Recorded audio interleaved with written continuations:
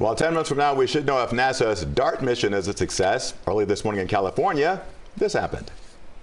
3, 2, 1, and liftoff. NASA blasted into space its first planetary defense against asteroids. This sci-fi sounding mission has a real purpose.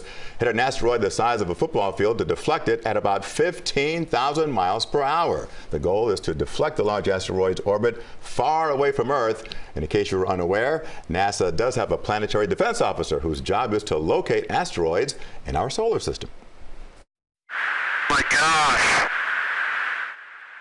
We're all going against the wind. The wind's 120 knots.